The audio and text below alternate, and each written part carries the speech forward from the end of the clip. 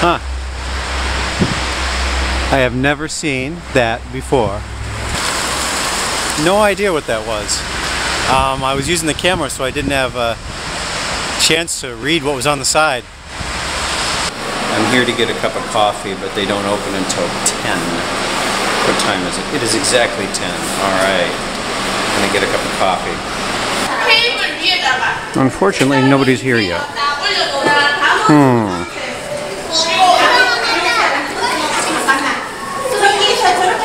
Oh, it's a little playroom in there. That's where the parents drop off their kids while they're shopping, usually, but maybe they're having a special day today for the kids. Oh, the coffee machine's covered with a little blanket there, so the proprietor is not yet here. I found my discount card. I think I need a few more stamps, maybe one more stamp. I don't know. Let me see here. I might get a free one today because I didn't have my card last time, but she stamped my receipt.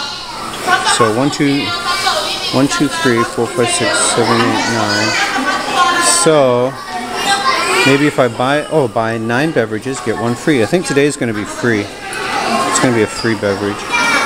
Yay for me. I was right. Today I get a free cup of coffee.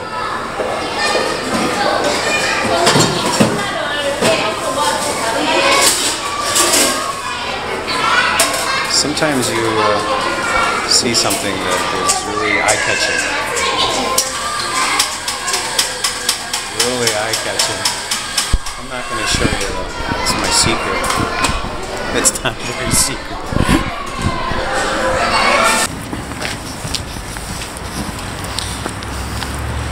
I saw these little I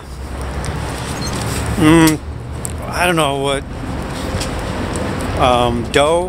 flat dough, just a stack of them. You can make the little dumplings, little Korean dumplings. Well, I wouldn't make the Korean dumplings. I would have used it to make something really good. I mean, Korean dumplings are okay, but I can make better. And so they were on sale. I looked at the sign and I thought it meant buy one get one free. So I put 2 in my basket, went up there, and she said, oh, it's 2 plus 1. And I think back, oh yeah, that's what the sign said, 2 plus 1. So if you buy 3, well, it's not if you buy 3, you must buy 3. If you don't buy 3, you can't buy any of them. And I think I've mentioned this in a video about yogurt once. I wanted like 1 yogurt, but you had to buy 2 or something like that. And that's so common here. You can't buy less than what they say. It's frustrating because that would have been good. I didn't need 3 of those packages. I didn't really need 2, but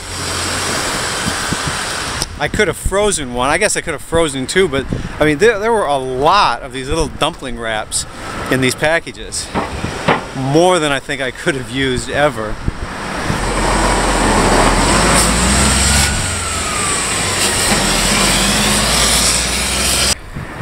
One of the things you have to deal with when you're a foreigner here is you do get cheated from time to time. And that bus driver cheated me. The bus fare is 1,201. I only had 2 1,001 bills with me, but you can get change on the bus. They have a little thing, they give you change.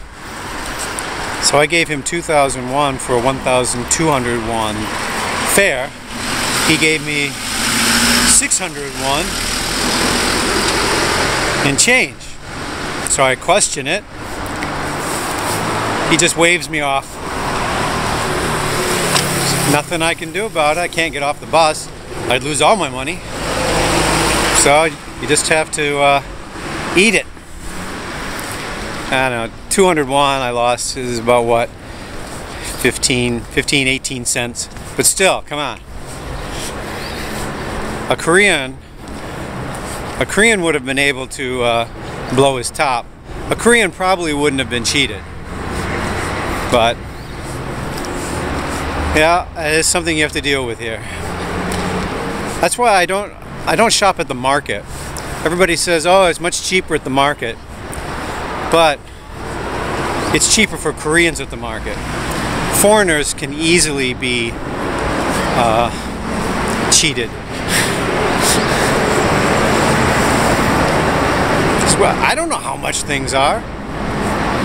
There's no prices listed or anything. That's why I go to a store that's Prise-Unique, and that way, I mean, I know it's higher priced than the market, but at least I know that's what I'm going to pay. At the market, they could bilk me for how much, I don't know, because I'm not a farmer. I don't know what cabbage is supposed to cost. I don't know what carrots are supposed to cost. Anyway, that's my little adventure so far. I'm just out for the day, getting some exercise. What am I doing? What am I doing?